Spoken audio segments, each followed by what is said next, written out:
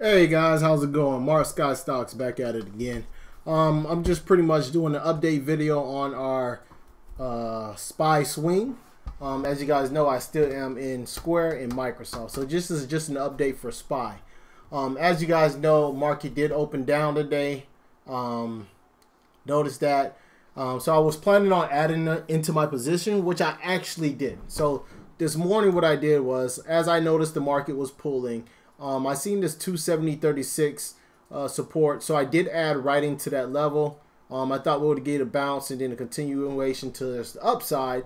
That was my thought process, but everything went wrong. As you can see, we got the bounce that I was looking for, then yank. Again, the reason for this yank was, if I'm not mistaken, Cudlow, whoever it was, came out and said that the trade deals were going to take longer than expected.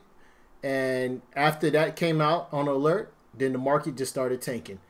So once I noticed it tanking because of that news, I was pretty much, I think at that point down like 15% or something probably. I'm not even sure. Market tanks on me.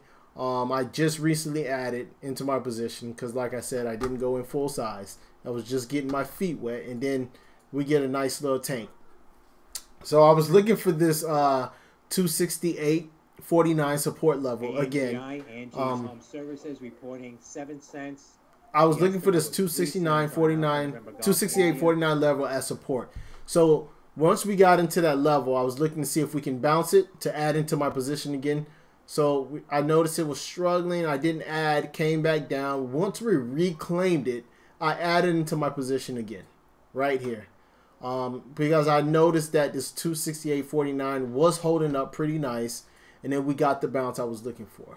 Then came back down. Again, once I noticed this was holding up, I was fine with it. My ad, I still think I did a pretty good ad. And as you can see, market started holding up at that level, which was a 268.49.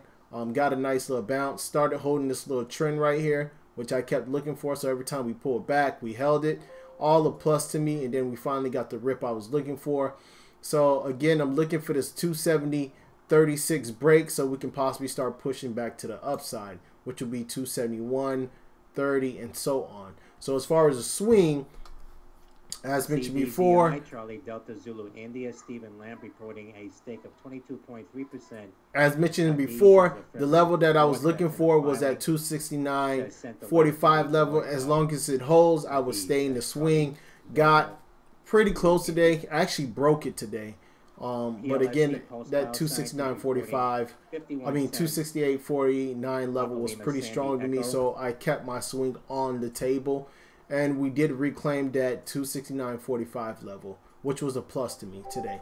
So again, I will watch this trade now closely to see how it trades out from here, because I do have some nice size, and I think as of right now on my swing, on the SPY swing, I am currently down 30% on that SPY swing. So I typically would go about 50% on a swing just to give it some some breathing room. So we'll see. Again, like I said, I am at 30% loss right now on the swing. So we'll see how it goes. I'll monitor this one closely.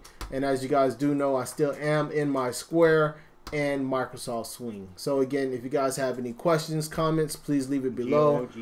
This was just an update on my SPY swing. All right, guys, take care.